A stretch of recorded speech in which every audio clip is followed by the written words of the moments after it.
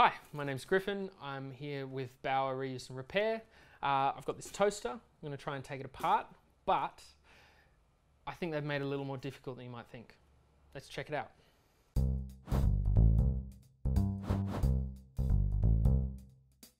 So, we've got this toaster here. It's unbranded.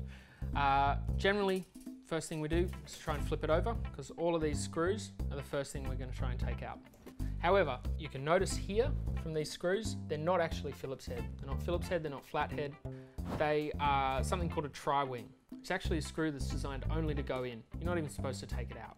Manufacturers use Triwing screws and other difficult screws like this because they don't want you getting inside and repairing this item. They want you to go and buy a brand new toaster. However, there are screw kits that you can get which actually are designed to get into these security screws.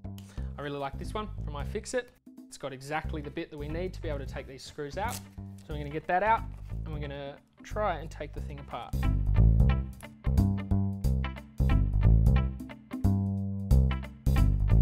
There's another one under there.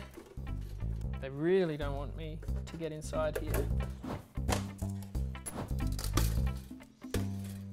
There's a bunch of toast in there. All right, so we're finally at a point where we can actually take that lid off and have a look at some of the components inside there, maybe repair it.